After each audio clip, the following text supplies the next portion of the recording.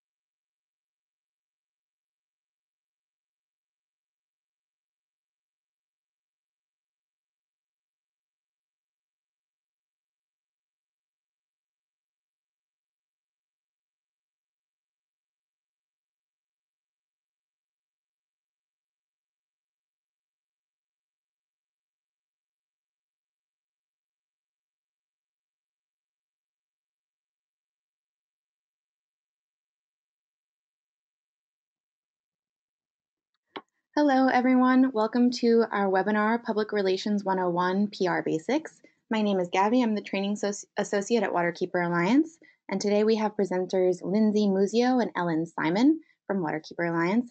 We are so glad that they are here to join us, and we are also so glad that you are all able to join us.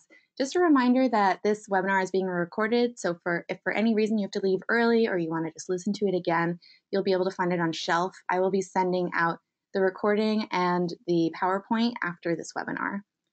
So we are going to get started with a quick poll question. So just take a moment to answer this question. Have you ever taken, oh, sorry, this is my typo. Have you ever taken an intro webinar with either Lindsay or Ellen before? We're just going to wait for a few more people to answer.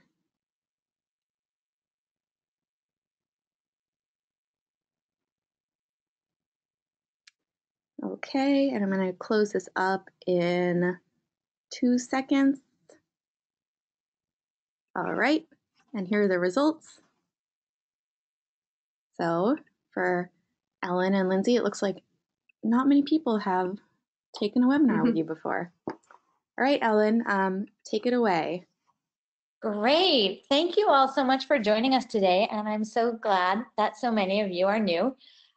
We've made really extensive slides. We're not going to go into each one in great detail, but please know that they'll be available to you as a resource. Oh. And I'll say this probably at the end, but if you have any questions that we don't address today or questions specific to your organization that you'd like to raise privately, please feel free to reach out to either Lindsay or I. And sorry, this is Gabby. I forgot to mention, if you have any questions, please put them in the question box. We'll be sharing them throughout, and we'll also be answering questions at the end. Okay, so here's what we'll be covering. And here is a great quote to just keep in mind as you work on your communications work. David Fenton, who said this, is a great progressive communicator and has worked a lot on environmental issues. We're going to be talking first about some of the tools in your toolkit for reaching out to the media. The first is talking points. As you think about crafting talking points, it's helpful to think about 3 main points you want to make, each of which has 3 supporting facts. So basically 3 bullet points and then 3 bullet points supporting each of those. Those talking points should fit on 1 page of 11 or 12 point type, and each fact that you use should be hyperlinked to a primary source, such as government reports or academic studies. Okay, and next, crafting press releases. As you think about a press release, think about what you can attach to it. Again, if you have primary source documents like a lawsuit or lab results that you're comfortable sharing, and obviously discuss releasing lab results with your lawyer, photos or maps, videos or infographics, including those will help make sure that there's more pickup of your press release. Press releases should be short as you think about them. Give them a reason to call you. They should include quotes, but again, the quotes should be short. Leave them wanting more. Before you send them out, you should craft a spreadsheet of all the media contacts who've covered your issues in the past. And this should be a living document that you keep updated. Okay, next, you may hear about media advisories, which are different than press releases in that they tend to be much shorter, and they just state what's happening, where it's happening, time, date, place, contact person. These are good if you have an event that you actually want the press to show up at, or if you're releasing a report that you want people in the media to know about. So here's some hints. As I say here, think about how you would tell this story if you were telling it verbally, right? And as I say here, if you saw Shakira at the airport, you wouldn't start by saying that you had to throw your water out at security. You'd start by saying that you saw Shakira at the airport. Also be mindful that we speak as environmentalists a very specific lingo. Most people don't know it. So as you write this release, think about how you would explain our issues to your mom or your dad or another relative who might not be well versed in them. Okay, and then the press has its own lingo, which we'll talk about here. This is what it means to talk on the record. Next, what it means to talk on background, where your name wouldn't appear in print. And I've given you examples here. The turquoise is hyperlinked. Off the record, and reasons why you might talk off the record. Next, an exclusive. So if you have a special relationship with a reporter or a media outlet, you can give them a report or a heads up that something is about to happen first before it is public knowledge and before you send it to other media. If you can get a sense from that reporter, if you have a good enough relationship that you know he or she will run with it, this is a nice way to ensure that something you want to see in the press does, in fact, make it into the press. Okay, here's the press statement. And oops, I may have skipped ahead. Oh, embargo. So this is useful when you have something complicated that you're trying to let reporters get a sense of, such as a detailed report. You can send it to them in advance of when you plan on releasing it with an embargo time that stipulates they can't report it until that time has come and gone. This helps ensure that they'll come to you with questions, and sometimes because it's embargoed, they won't be able to come to your opponents. So it's helpful in getting the word out if you have a study, if you plan on filing a suit, if you're doing something where you want to give reporters a lead time to digest and to plan for what you're about to do. Okay, next is a press statement. These are really helpful, again, when you have a complicated issue, or if you're doing something that you anticipate there will be a lot of press interest in. Here's an example of our press statement that we've sent out, and the hyperlink is on the left-hand corner. So as you talk to the press, you can ask up front in these conversations if they'll give you a read back, which means they'll read back either your quote or the quote from the spokesperson or quoted person from your organization. Some news organizations won't let this happen, but again, if you're talking about something really complex, it's worth asking if it's a possibility. Okay, op-eds, this is just defining what an op-ed is. These originally got their name because they appeared opposite the opinion page in originally the New York Times. So that's how they got their name. Separately, there's an editorial, which is written by the staff at the paper itself. And as I say here, you can and should ask to meet with the editorial board of your local paper if they have one, especially when there's legislation or litigation that your organization is part of. And as I say here, when you do that, prep yourself and come with talking points.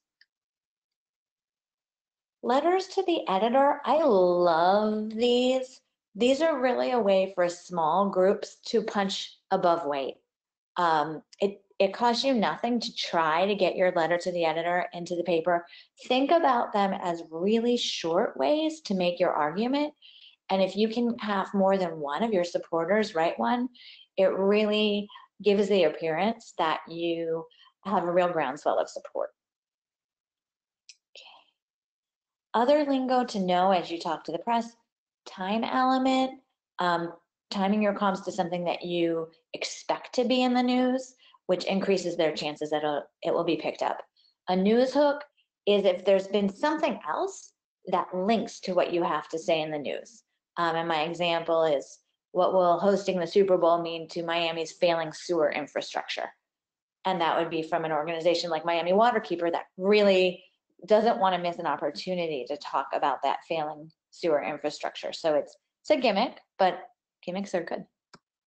Okay, here's some more tips and hints, which I'll let you read rather than reading them aloud to you. So before we go on, does anybody have any questions about those two sections? And this is just a reminder that you can either fill out questions in the question box or you can raise your hand and I can unmute you. So far I'm seeing no questions, Ellen. Okay, hearing none, we'll move on. Here's some key principles of media relations. Brevity is your friend. And I've included quotes. This is Primo Levi describing how he survived Auschwitz in one sentence. Toni Morrison describing how racism functions in 2 sentences. Representative Barbara Jordan outlining her approach to the Watergate hearings in one really beautiful, cogent sentence. Again, as you think about putting a quote together for a press release, remember how short the Gettysburg Address was. As you communicate to the press, it is okay, and in fact, it's great if you find yourself saying the same thing again and again. And the same really goes for your social media too, I think. And Lindsay may differ, which I'd love to hear. But driving a message home is one way to make sure that people hear it and make sure that they're associating that same message with you. No, Here's a great example. Oh, go ahead. I was going to say, I agree. In terms of social media, it's all very similar in communicating to the public and to your audience. Just brevity, simple, plain language and message repetition will get your point across. Thank you. I love this song from Lucinda Williams as an example of message repetition. You really get a sense of where she stands with this other person in the song. I love this quote also from E.B. White, make every word tell. So as you look over a press release, a statement, anything you're sending out, go through it if you have the time. And White used to say, omit needless words. And then he'd say it again, omit needless words, omit needless words, because he loved message repetition too. So look it over and omit those needless words that aren't telling your story. I wanted to give you also a real quick overview of the press. My data in here is largely from UNC Chapel Hill, the Knight Foundation, and American Journalism Review. I'm not going to go into this in huge detail, but I just wanted to do it as a quick overview. So there have been 1,800 local paper closures since 2004, job cuts of 26,300 journalists. And back in 2008, when I was still a reporter, roughly 40 newspaper men and women were laid off every day. This, as part of the slide presentation, I'll give you a link to this if you'd like to zoom in on where you live. But this is a map of news deserts where these are counties where there's only one newspaper or where there's none. Television news has hired up a little bit over the last decade. However, the total number of TV journalists is half the number of newspaper journalists that were employed in 2008, so they can't pick up all the slack. Local websites, news websites, have filled the void a little, but only a quarter of these are nonprofit. 2/3 were in the country's 7 largest metro areas. So they're not everywhere, and only 1 in 5 attracted enough visitors and funding to be self-sufficient. So in my opinion, these will never fill the void of local newspapers. What does this mean to you? If it seems harder to place a story than it was in the past, it's because it is. When you approach a reporter, have as much information as possible at your fingertips, because the reporters who still have jobs are often really overloaded, and a lot of them are quite young. Think visually, which is helpful for how news is presented now. A little bit about the life of a reporter: no job security, pay is terrible. On the other hand, everybody hates you. So I tell you this because, and here's the pay, which may not seem terrible everywhere, but if you're making $40,000 in one of the most expensive metro areas in the country, it's going to be tough. And then the lowest 10% are earning $22,000, which, factor in that they're young and have student loans, it's just going to be miserable.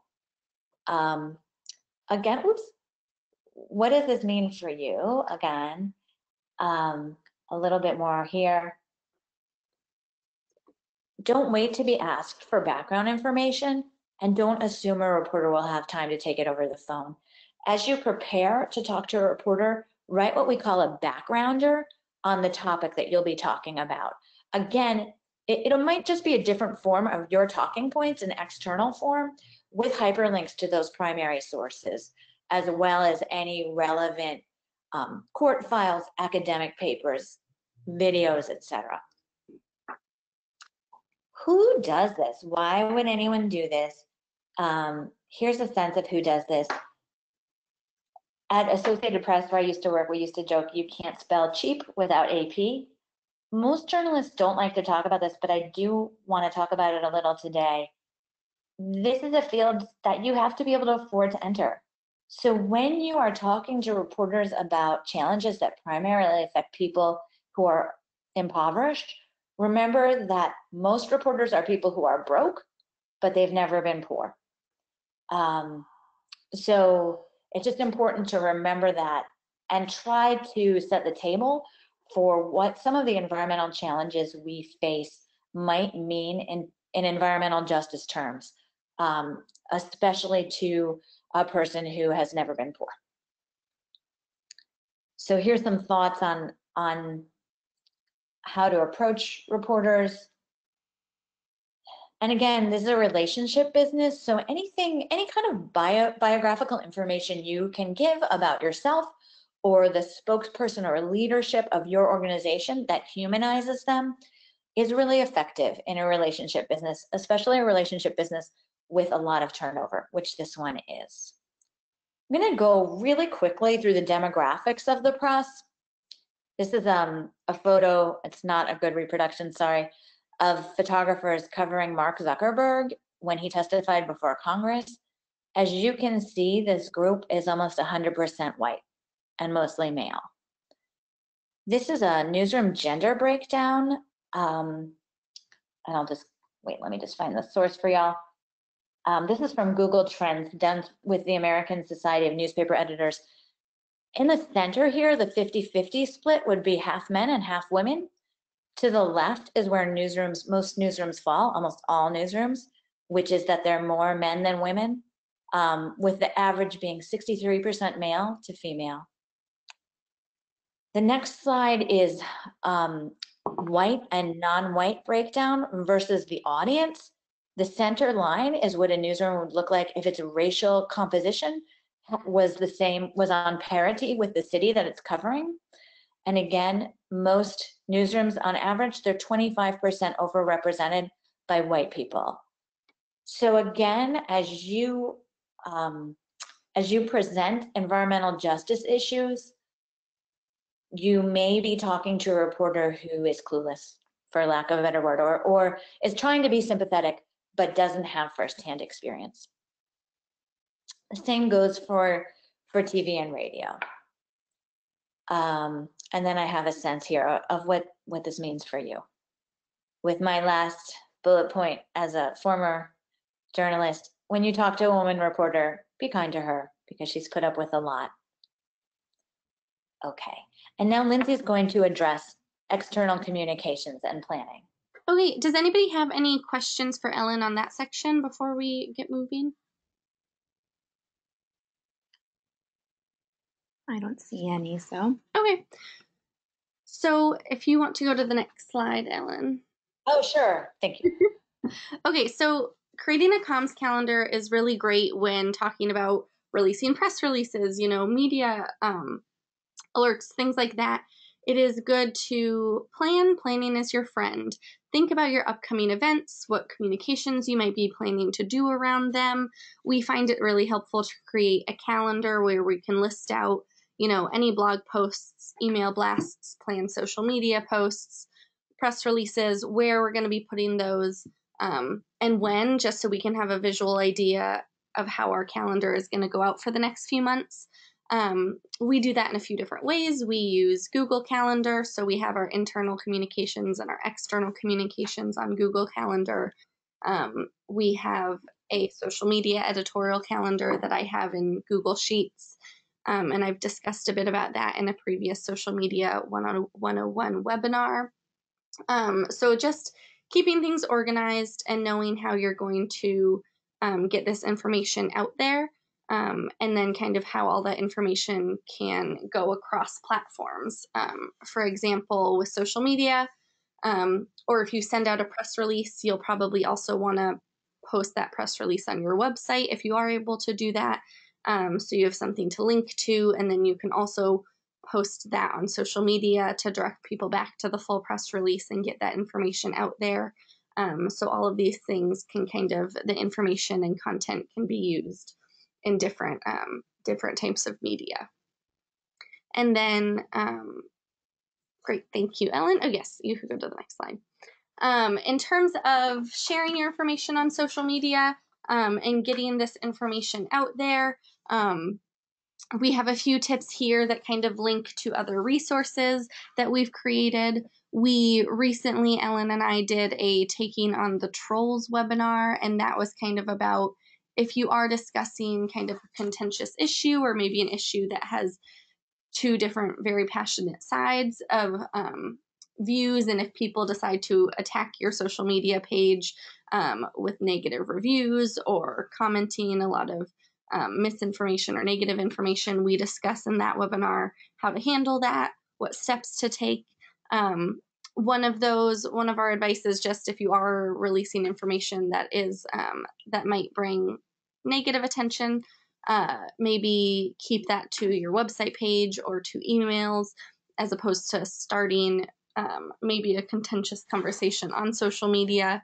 But then you can also craft a commenting policy in case, just basically it's a message that says this is what we expect people, how we expect people to act on our social media pages, kind, respectful, accurate information. If they don't follow those rules, we can hide those comments or take a number of actions.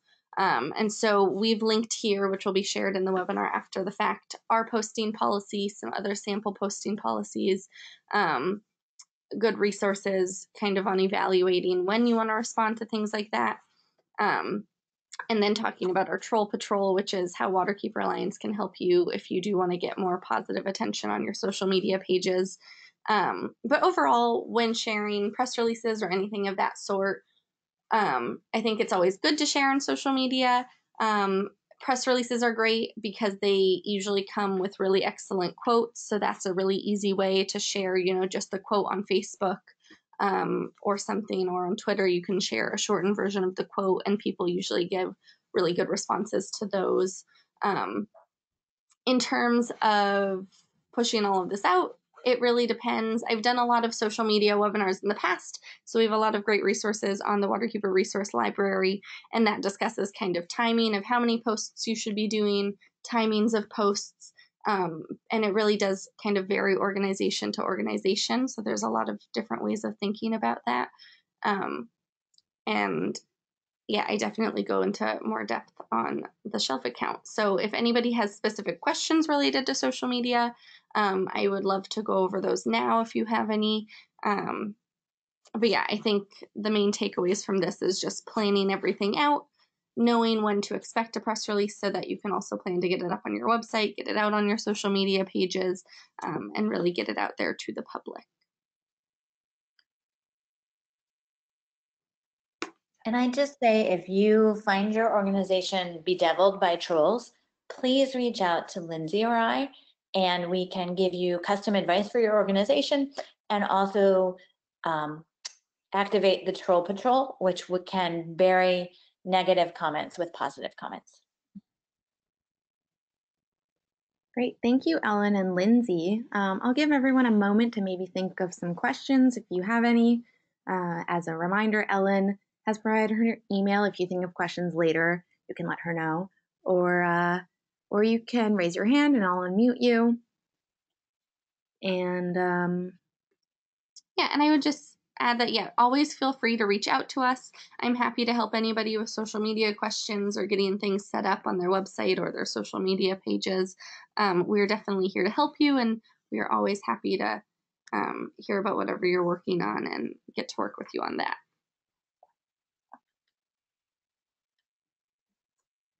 Oh, I see a question here. Hold on one second. Oh, someone, Stephen Pulliam is saying thank you all. Thank you. So actually, Ellen, I have a question for you. Yes. You say that a lot of press maybe don't really understand environmental justice. So do you have any tips on the best way to approach a reporter with an environmental justice issue? Oh, that's a really good question. I think sometimes data is a really great way in because it helps you prove that something's unfair. It doesn't always exist, obviously, but when you do have data, it can be a very powerful tool. For instance, there's a public health study in North Carolina that shows that even when you adjust for income, people who live near concentrated animal feeding operations have worse health. And this study included emergency room visits, low birth rate infants, hypertension, all-cause mortality. And it's something that's really hard to argue with. So when you have any kind of data that bolsters your argument, it's really worth including, especially when you're saying that something isn't fair. Mm-hmm. Great, thank you. So we have a question from Lola. What's the best way to share a backgrounder? Oh, that's a really good question, Lola. So if you have a backgrounder on a specific issue, I think this is going to really depend on the context. But let's say you're going to file a lawsuit and it's coming down the pike, or there's a contentious issue in your watershed, you can just send that to press that you know. Yeah, so I think that's a good way to do it. Also, honestly, you can use it when as kind of an outline when you talk on the phone with somebody, if you do, and then send them the actual document itself after the fact. Okay, thank you, Ellen. I just wanted to add one thought. As you think about building media relationships in your watershed, some of the things that you do as a matter of course, such as boat rides or plane overflights, are wonderful things to invite press along with you on. So as you schedule boat rides or cleanups or any action, these are wonderful things to invite reporters to or editors to, and good ways to cement those relationships. And it doesn't have to be that you're asking them to write a story. You can just take them on a ride along to explain what the issues are in the watershed.